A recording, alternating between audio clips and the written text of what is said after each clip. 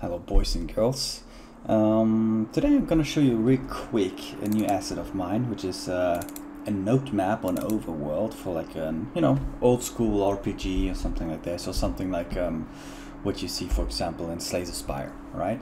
So first of all, we go into the folder, your node map folder, demo, maps, and node map. And as you can see here, this is just an example. Of course, you can make it longer and longer, however long you want. Let's first start play, so we show you a little bit. As you can see, the node walker, this is the character that goes from node to node. When you select something, automatically always goes to the node that is currently where the player is currently at, and the node is also crossed out. And then if you hover over things, of course it also works with a gamepad, with a D-pad. If you select it, as you can see, the color changes, and if you select something, the node walker will automatically go there, and then it will go to the next level. The level combat is empty, so you just see a black screen. This is basically it. But of course it has a lot of features, and let's go through them a little bit. First of all, let's start with these nodes itself. If you select a node and you go to the details tab, you see here's a bunch of stuff. Number one is the node ID. So each node you have to give manually, sadly, a very specific node, a very specific ID. And I just counted up, 0, 1, 2, 7, because this one is something I added later. But it doesn't need to be in perfect order. It can be, this can be the node ID. It doesn't really matter. Okay, and then we have a data table, and this is basically you always want to have the map nodes in here, this data table, and then you select from this data table what kind of node this is. For example, if we go to the middle one here, and we say, okay, here should be a boss. You go this, and as you can see, the icon automatically changes to the boss node. Or if it's a story, or if it is, a city or a normal encounter, you can, it will automatically change the icon, and then once the play goes on it, something will happen. Specific code, I show you that later in the tutorial. One thing important to note is we have these map nodes, and of course you can duplicate this and call this, I don't know, map nodes map 2 or whatever, and then change all these things in here and then plug it in. It's only important that it's the same data table type, because each data table, you probably know this, but if you don't, each data table is connected to a specific struct, right? And this struct needs to be the same in this data table. That's why you can make several map nodes data tables and plug them in when you're in like different maps. For example, maybe this is a node map on level 1, and then you go to the next level where you have a node map and stuff like this, kind of like Mario, where you have the first level, and when you clear all the levels in the first map, you come to the next map. But now let's take a look at this itself. The map nodes data table is very easy. Basically what you do is you say, okay, each of these is basically a category of something that can happen on a node.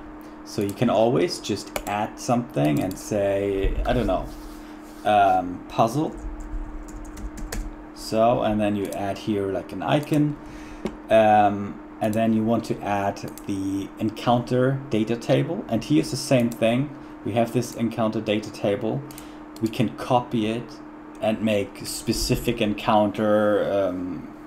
We can make a data table that is specific for a certain type of encounter, for example, or just for a, normally what I do is I make it for a whole map one encounter table.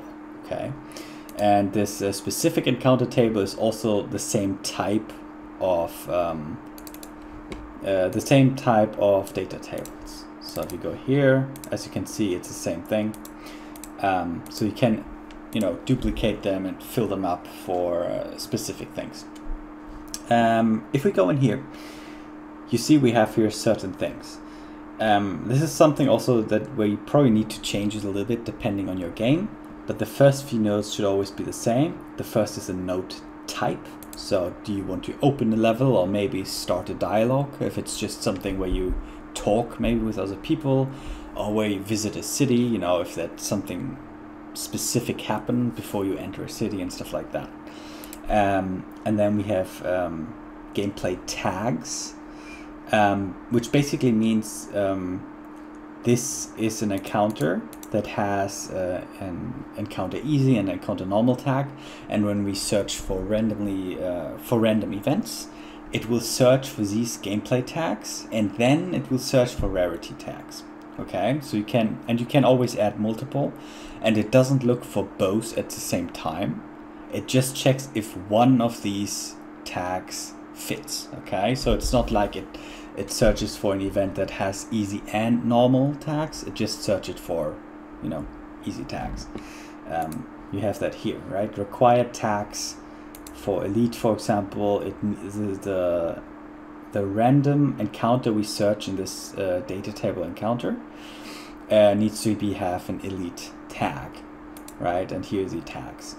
And rarity is the same. It will search for rarity, and if it doesn't find anything that fits, it will simply use like an encounter that fits the gameplay tags, and then it ignores the rarity tags if it doesn't fit anything in the rarity that it rolled.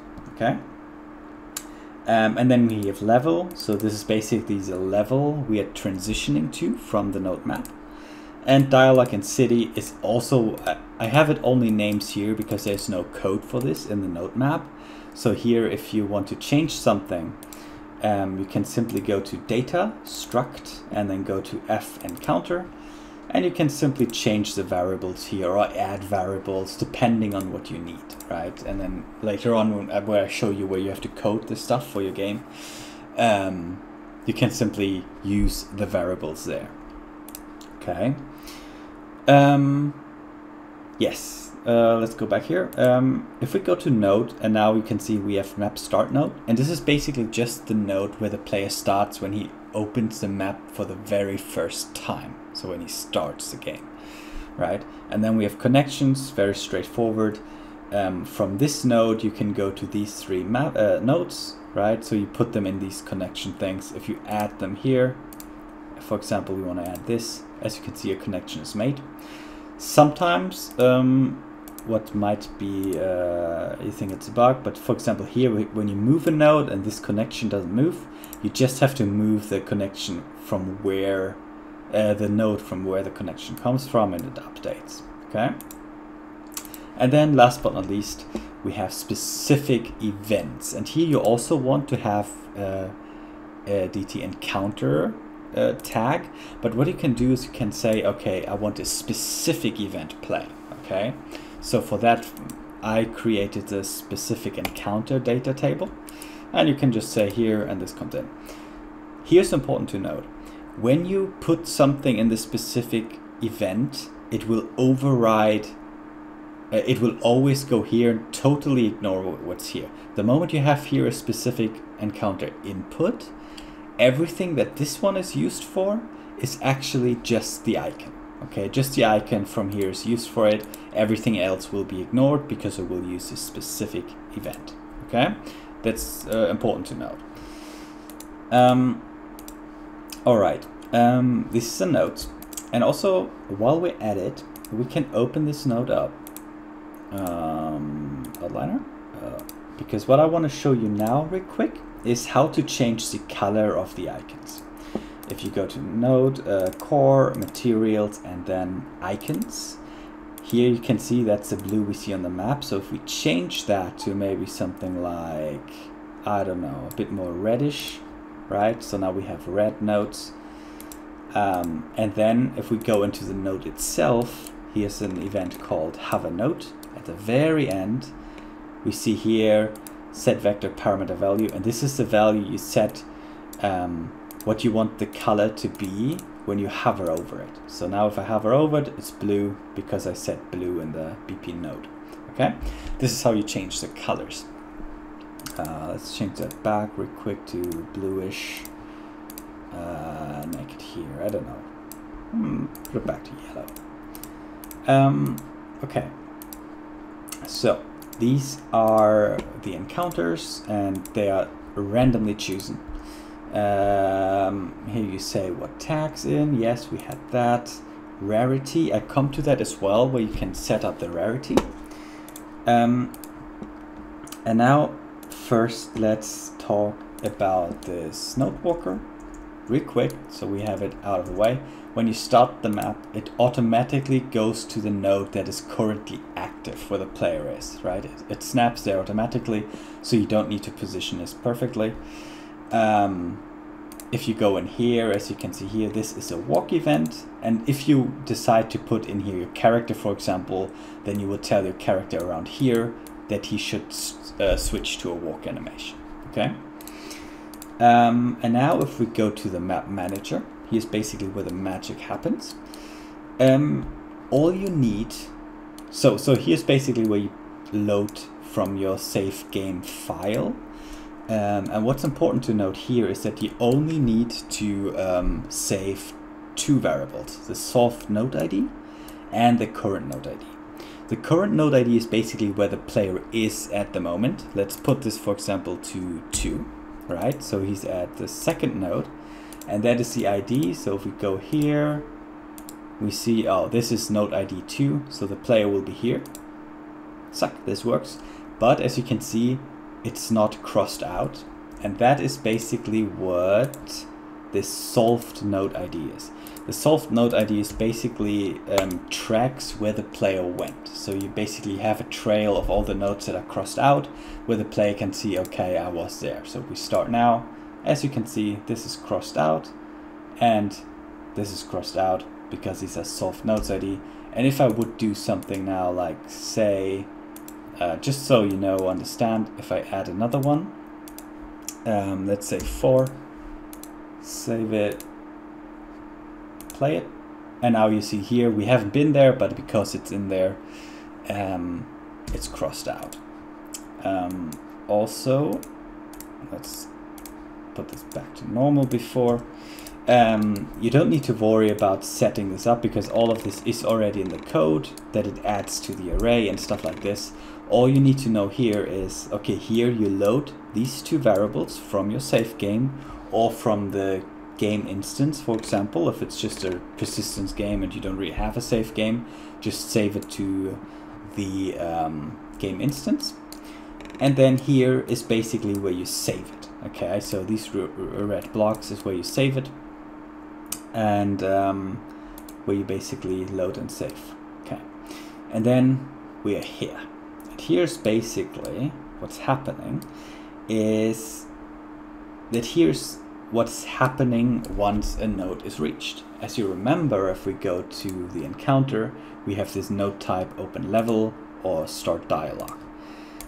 Here is where you code that. At the moment, of course, it's only in their open level, right? It takes a level from the randomly chosen event, or if this here, specific event, remember, if this is valid, it goes here. If it's not valid, here it's a chosen event, right? So specific event and randomly chosen event.